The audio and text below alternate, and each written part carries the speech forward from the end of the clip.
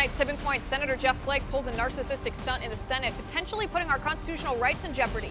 Plus, 3 times the mainstream media has published fake news trying to create a story implicating President Trump in collusion with the Russians, and why all 3 times it failed. We'll also talk about the G20 summit tonight with National Security Advisor John Bolton's former chief of staff. And internet sensation Graham Allen joins us to talk violence from the left targeting Republicans, even Marine Corps reservists. I'm Liz Wheeler. Join me on Tipping Point at 9 o'clock Eastern.